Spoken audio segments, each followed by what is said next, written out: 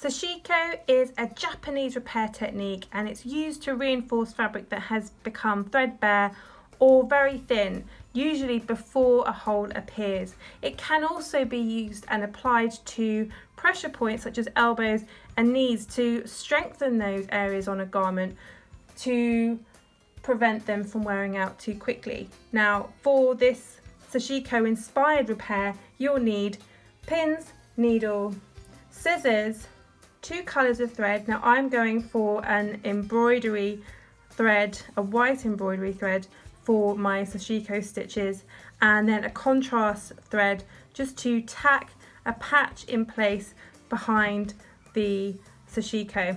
And of course you'll need a needle. I like to use a long darning needle and scissors. Now I've just placed a patch of fabric underneath the garment that I am strengthening and repairing. Now I've done very large running stitches around the edge just to hold it in place.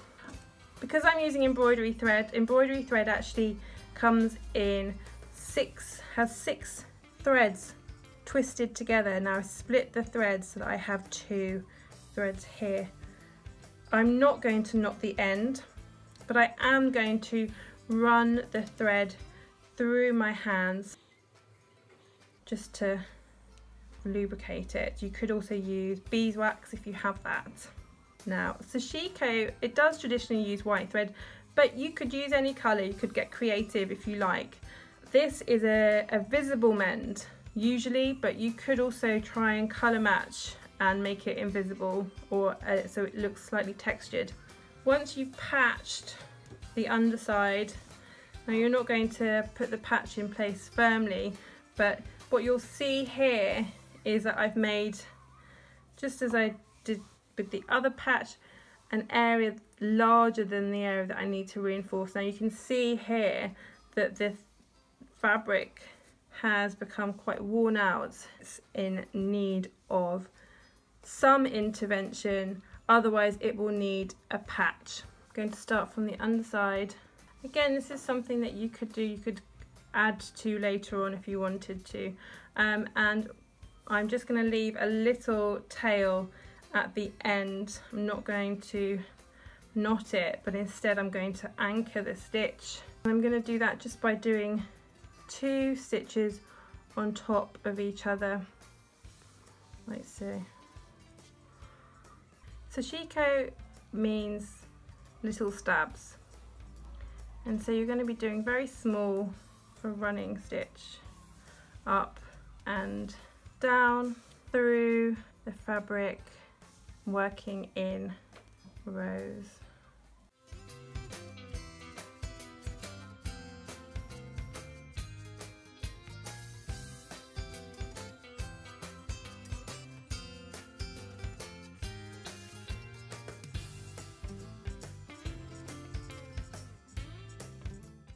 When you come to the end, you're going to work back in the opposite direction. When you go back in the opposite direction, place your stitches in the gaps.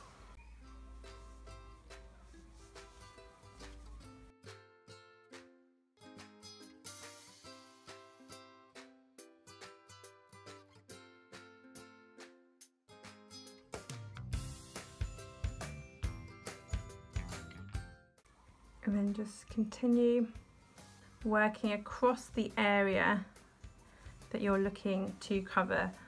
This is a really sort of slow and mindful type of repair.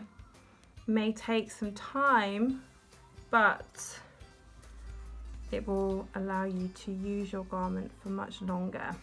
The stitches don't have to be perfect. In fact, they kind of act like handwriting. Everyone's sort of stitching will look a bit different, and again will add some character to your garment.